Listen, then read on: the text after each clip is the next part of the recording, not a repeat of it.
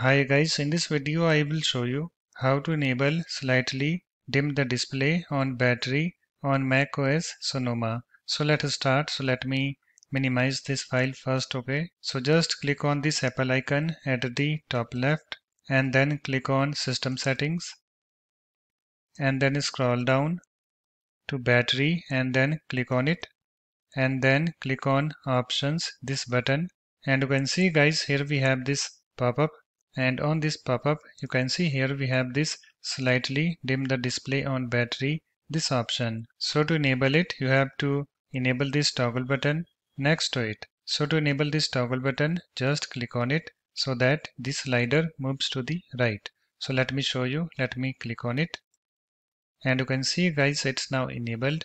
So it's now done. After that, just click on this done, this button. Now you can close your system settings. So let me close mine. So that's it. In this way you can easily enable slightly dim the display on battery on macOS Sonoma. If you like my videos, please support this channel by subscribing to it.